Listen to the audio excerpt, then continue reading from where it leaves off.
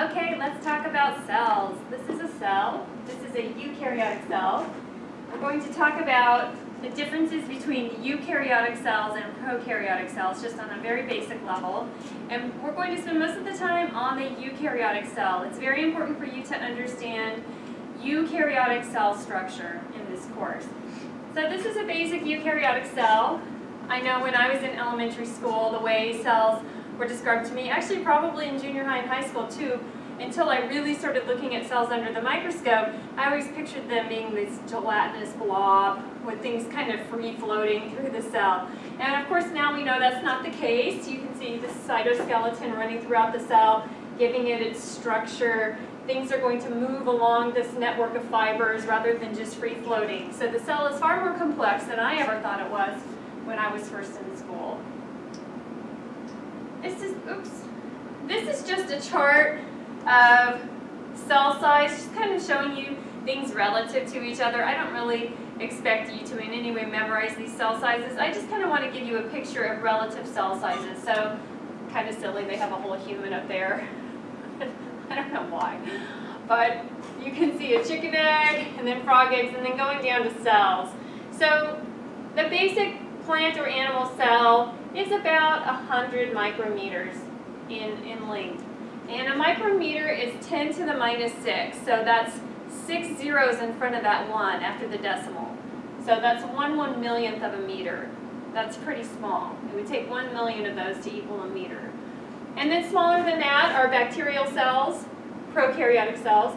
Smaller than that are going to be some of the organelles we're going to look at today. And then somewhere in there, in between the size of bacteria and the various organelles we're going to look at, which are the cell parts, you have viruses. Viruses are very, very small. They would have 9 zeros before the 1. It's 10 to the minus 9th meters. A nanometer is the approximate size of a virus. So again, not important to memorize those numbers, just kind of giving you relative sizes of cells. This is a prokaryotic cell. So what do I mean by prokaryote versus eukaryote? So prokaryote and eukaryote. These are two very important terms to know in biology. Pro means before, and EU means true. So this is before, and this means true. What does karyote mean? Karyote means kernel. In this context, it's referring to the nucleus. So this means before nucleus, and this means true nucleus. So you can already guess the major difference between prokaryotes and eukaryotes is that eukaryotic cells have a nucleus, prokaryotic cells do not have a nucleus. And this includes archaea and bacteria. We're going to mostly talk about bacteria in this course. And we're just going to talk about them a little bit. You go on to take microbiology, you will spend a whole semester talking about bacteria. But I'm just going to give some comparisons, real general terms, between prokaryotic and eukaryotic cells today. We're mostly going to focus on eukaryotic cells. So eukaryotes, true nucleus.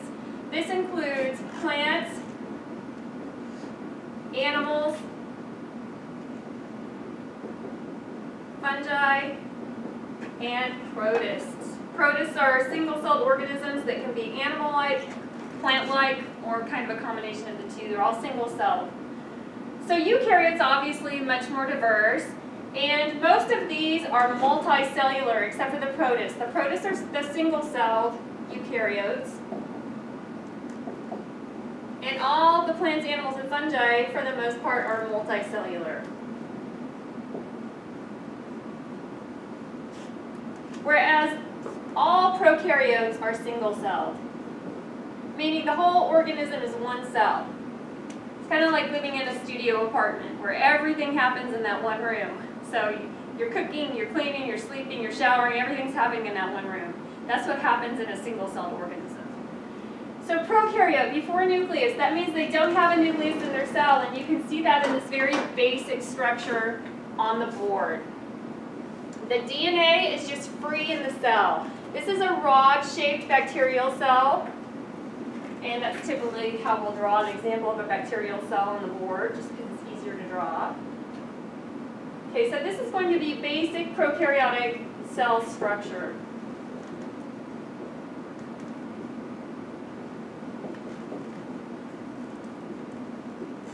There's going to be a plasma membrane surrounding the cell. And you can see that here, plasma membrane. Okay, and then outside that plasma membrane is a cell wall.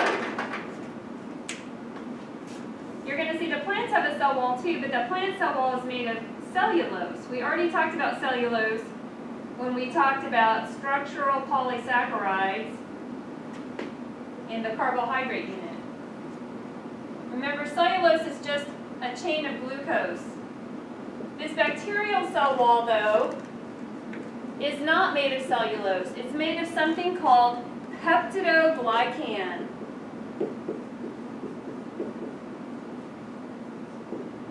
Peptidoglycan. What is peptide referring to? Anytime you see the word peptide, what type of macromolecule is that referring to? That's right, it's referring to protein. And then the glycan, glycogen, that's referring to carbohydrate. So this cell wall isn't just all carbohydrate, like cellulose is in a plant cell. It's actually made of something called peptidoglycan. Then we have the DNA all curled up in the cell. And that DNA is not protected from the cytoplasm of the cell. It is just free in the cell. So this is the bacterial DNA. No nuclear envelope. So not enclosed in a membrane. It's not protected from the cytoplasm of the cell. So no nuclear envelope. Hence, no nucleus. And that's again what prokaryote means, before nucleus. Then we have ribosomes out here where proteins are going to get translated. And that's really the only organelle per se that prokaryotic cells have. They're very simple in structure. Their whole goal is reproduce quickly, keep it simple, and reproduce very quickly. They use ribosomes to make new proteins and ultimately make new bacterial cells. Some bacteria are more complex or surrounded by a capsule, but we're not going to concern ourselves with that. When we talk about bacteria, we'll get into more details about ways they can move and structures they use to adhere to surfaces. We'll get into that more when we talk about bacterial cells in more detail later in the course. But for now, I just want you to know the basic differences between prokaryotic and eukaryotic cells. Prokaryotic cells do not have any membrane-bound organelles. Okay, so no membrane-bound organelles. They just have ribosomes, and that DNA is just free in the cytoplasm, subjected to the chemistry of the cell. It is not protected in a nuclear envelope. Eukaryotic cells, on the other hand, are much more complex. They do have membrane-bound organelles. The DNA is going to be protected in a nuclear envelope, and that's what we're going to spend our time talking about for the rest of this lecture. This is the plasma membrane. Now we're going to talk about the plasma membrane as a separate lecture after cell structure. So just realize that when I draw a cell on the board and I talk about the plasma membrane, it's a phospholipid bilayer, and we've already talked about this in some detail, where the phospholipid has a polar or water-loving head, in other words, a hydrophilic head, and then these hydrophobic tails that point inward away from water. So we have water outside the cell, water inside the cell, and those phospholipids are going to form a bilayer. We're going to talk about that whole membrane system as a separate lecture. This lecture is going to focus more on the internal structure of a eukaryotic cell. So we're mostly going to focus on animal cells. I will talk a little bit about plant cells. But we're mostly going to focus on eukaryotes, primarily animals. Okay, so let's draw a cell. So this is a eukaryotic cell, and this is going to be an animal. an animal cell. Okay, so surrounding the cell is this phospholipid bilayer, the plasma membrane.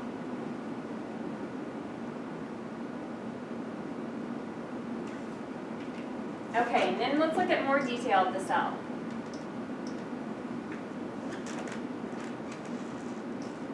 Ah, there it is.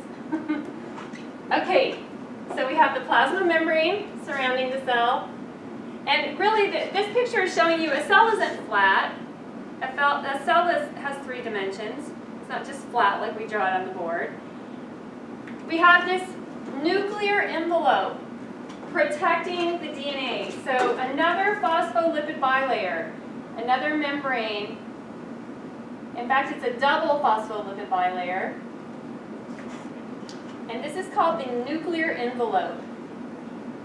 This is what really defines the nucleus of the cell. And inside here, we have the DNA, protected from the cytoplasm. So eukaryote, true nucleus. Eukaryotic cells have a nucleus. This nuclear envelope has little openings in it, so materials can move in and out of the nucleus, and those openings are called nuclear pores. So nuclear pores are going to allow materials to move in and out of the nucleus. Let's look at what those look like. Okay, so these are the little nuclear pores, and you can see them covering the whole nucleus. And then we're going to start having some more complex organelles throughout the cell. As I go through these organelles, it's important to note, you can tell a lot about a cell's main job based on how many of certain organelles it has. If a cell is packed full of certain organelles, you can tell really what that cell's job is. So as we go through these organelles and talk about their functions, I'm going to give you some examples of cells that would be really packed full of those particular types of organelles. So we have something in eukaryotic cells called the endomembrane system. This is going to be a lot of membranes that all really communicate with each other and connect with each other to produce products in the cell and move products around in the cell. Some of those products will eventually move out of the cell. So part of that endomembrane system is really what we've already listed, the nuclear envelope, and then finally on the outside, the plasma membrane. But there are going to be some other really important membrane-bound organelles as well. And let's start with the endoplasmic reticulum, the ER. Connected to nuclear pores, we're going to have, again, a phospholipid bilayer, this system of flattened membranous sacs called the endoplasmic reticulum.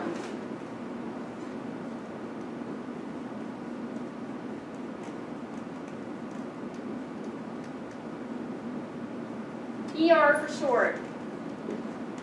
And there are going to be 2 types of endoplasmic reticulum, rough ER and smooth ER, or rough endoplasmic reticulum and smooth endoplasmic reticulum. And these 2 have very different functions. Let's start by talking about rough ER. And in order to understand the job of rough ER, we need to understand a little bit more about ribosomes, because the 2 are going to be connected. So we have really 2 categories of ribosome in the cell. Remember, ribosomes we've already talked about in a previous lecture on proteins.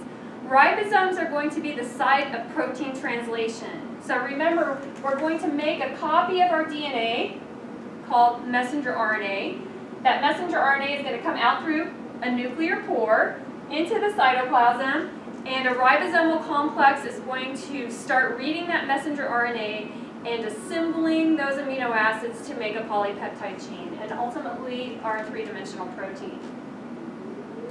Well, that happens on ribosomes, and ribosomes in the cell can either be free out here in the cytoplasm, we'll call those free ribosomes, and we can also have ribosomes that are associated with the rough ER. In fact, they're attached to the outside of the rough ER. And those are going to be called bound or attached ribosomes. Okay, so also called attached. They are bound to the rough ER. This is a pretty handy arrangement because what is going to happen is when we need to make a protein that stays in the cell, we're going to do it out here on these free ribosomes. But if we need to package a protein for export, this is really handy because what's going to happen is a piece of this membrane can pinch off with that protein product and move that product around through the cell and even eventually out of the cell. So this is a really handy setup. On the rough ER, we're going to have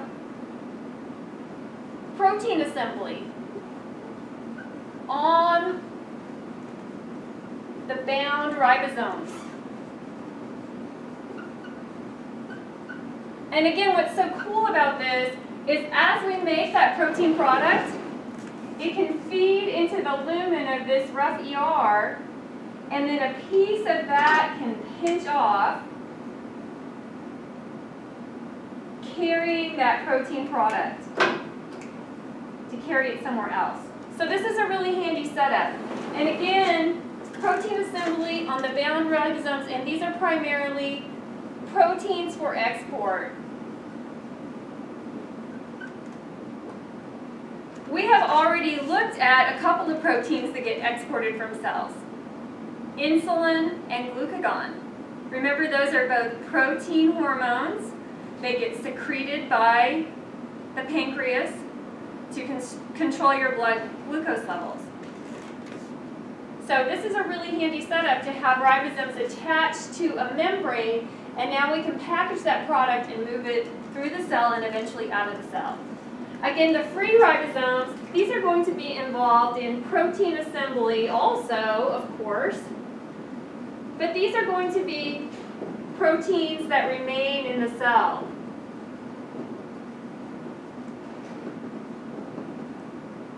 So proteins that remain in cell are going to be assembled on the free ribosomes. So that would be a lot of enzymes that are going to carry out chemical reactions in the cell. It might be some structural proteins in the cell. It might be some other categories of proteins that we looked at in that whole list of different types of proteins.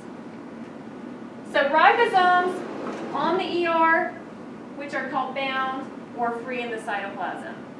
So that rough ER is really involved in packaging those proteins. This membrane, when it breaks off, is called a transport vesicle. It's getting a little messy here. Transport vesicle.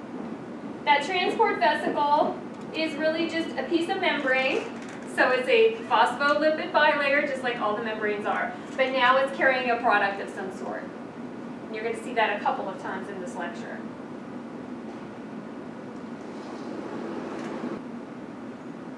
Okay, I'm just going to quickly erase a couple of the details on here so I have room to draw some additional structures and continue our list of the endomembrane system.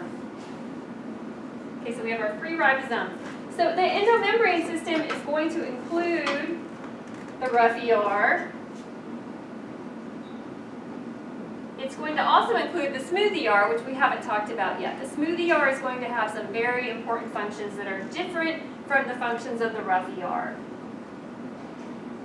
So smooth ER, and it's also going to include those transport vesicles, that piece of membrane that pinches off. That piece of membrane pinches off from the rough ER, and you're going to see it also pinches off from the smooth ER, and it's also going to pinch off from a structure we're going to look at in a few minutes called the Golgi. So smooth ER transport vesicles. And we'll continue this list in a couple of minutes. I'm going to actually erase free ribosomes too for now. Okay, so this ER over here that doesn't have ribosomes on it, this is called the smooth ER. And not only does smooth ER not have ribosomes, it actually has some very different enzymes embedded because it's going to have some very different functions than the rough ER. The smooth ER is involved in some very important processes in the body. One thing it's involved in is lipid synthesis.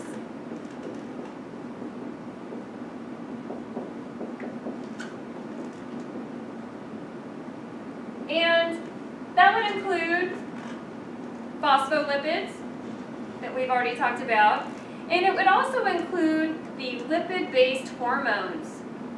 What were the lipid-based hormones we talked about? They start as cholesterol. They're built from cholesterol.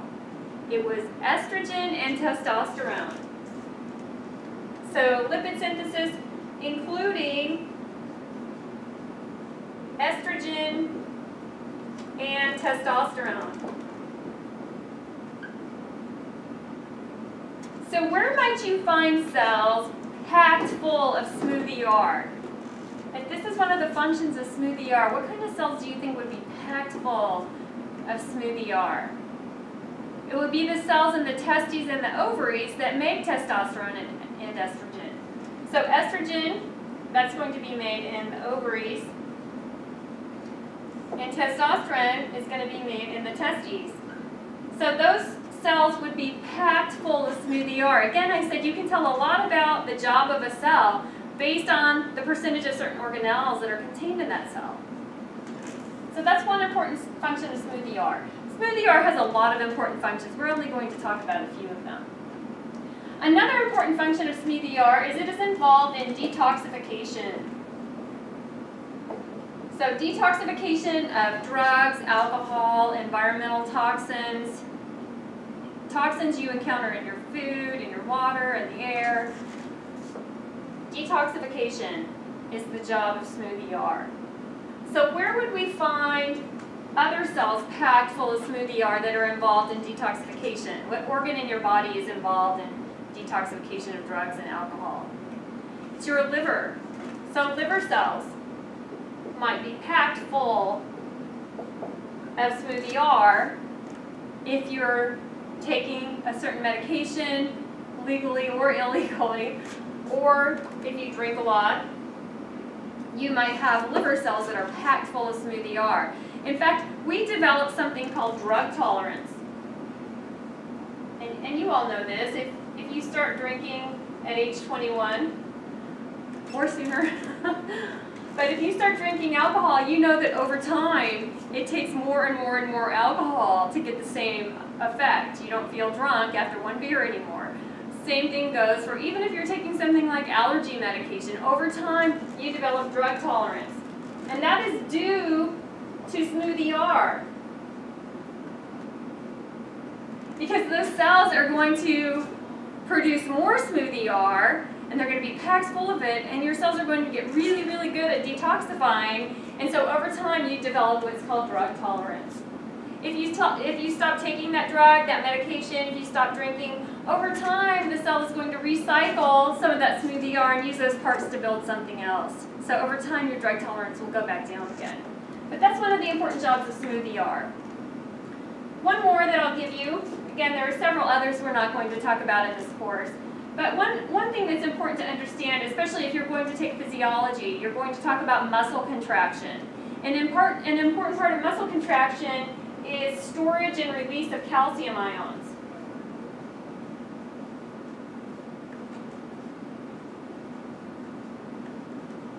So storage and release of calcium ions is the job of the smooth ER.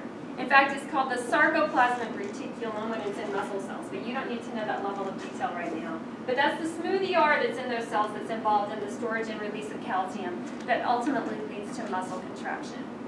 So again, smooth ER, rough ER, both involved in the endomembrane system. You can make a product in the smoothie R and have that pinch off into a transport vesicle as well. So that can pinch off and carry that product. So that could be estrogen.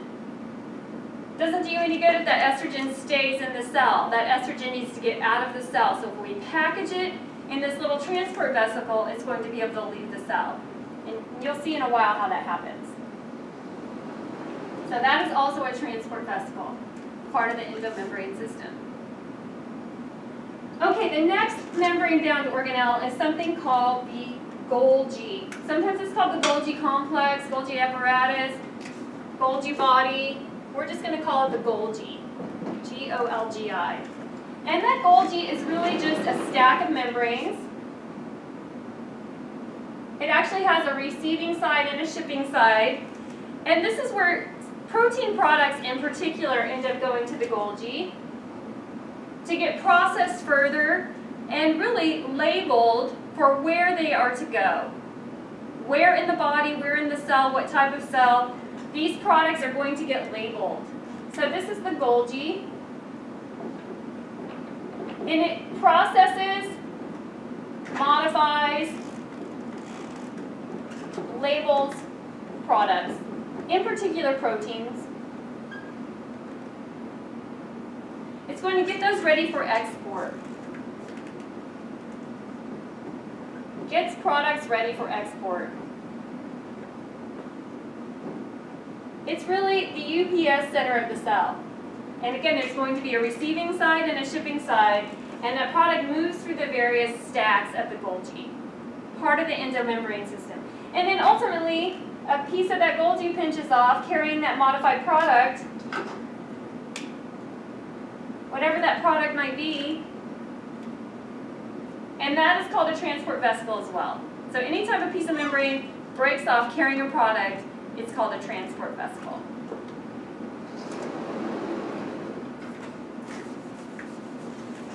Okay, another membrane-bound organelle that's very important.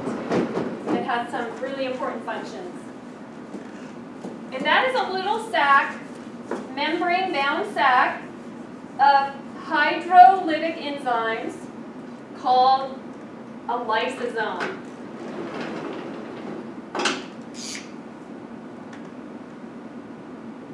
Not much detail to draw for a lysosome. And it's really just a whole membrane-bound sac with digestive enzymes. So lysosome, it's a sac of hydrolytic enzymes. What reaction do hydrolytic enzymes help carry out? Hydrolysis. Remember when I talked about hydrolysis, I said there are going to be different uses of that term. Hydrolytic is going to be the adjective that describes the enzymes that carry out hydrolysis, taking a larger molecule and breaking it down into smaller pieces. These lysosomes have a few important functions related to that. So lysosomes are a sac of hydrolytic enzymes. They are involved in recycling cell parts. So cell parts have a lifespan, those organelles have a lifespan, and over time we need to recycle those. We can't just make all new parts, we need to break them down and use their parts to build new structures. So the lysosome will bring in one of those old organelles, break it down, and the remaining parts get released. Also cell eating. So if you're a single-celled eukaryote, you're going to bring in materials and you're going to actually digest it with your lysosomes. But this is also an important thing for our white blood cells. So in humans, this would be white blood cells. We have certain white blood cells that engulf anything foreign and break it down with their lysosomes. Okay, and then digesting entire cells. When a cell dies, or that cell needs to be taken out of the cell cycle, we can open up all of our lysosomes and digest an entire cell. And that's a very important function as well. So lysosomes are a sac of hydrolytic enzymes. And they are part of the endomembrane system. So continuing our list of the endomembrane system, lysosomes. So before we move on to any other organelles, let's review those other parts. So here you see ER connected to the nuclear pores, which ultimately connects it to the nucleus of the cell. Here you see free ribosomes. So those are going to be involved in protein translation for those proteins that stay in the cell. And then we have bound ribosomes that are on the rough ER. By the way, free ribosomes become bound. A signal goes to attach. This is going to be a protein for export, and then that protein starts feeding into the lumen of the rough ER. Here's a bigger picture of a ribosome. And then this would be smooth ER. You can see in some cases connected to the rough ER. This is the smooth ER. It's more flattened when you look at it histologically.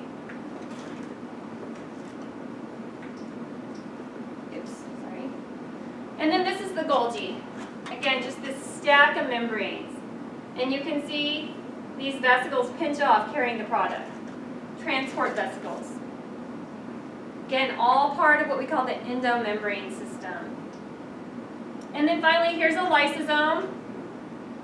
This is a fantastic picture of a lysosome. It's engulfed a mitochondrion and a peroxisome, which we haven't talked about those two organelles yet. And it's digesting, and it's going to recycle those cell parts. This would actually be an organism that's eating that way, using the lysosomes with the hydrolytic enzymes to break down those materials. So this is the endomembrane system kind of all together. So nuclear envelope connected to the ER, transport vesicles that break off from rough and smooth ER, and also the Golgi. And then ultimately, those transport vesicles can fuse with the plasma membrane. Membrane fuses with membrane. So this transport vesicle can fuse with the plasma membrane, and now those products are released from the cell. That's called exocytosis, and we're going to talk about how things enter and leave the cell when we talk about the plasma membrane.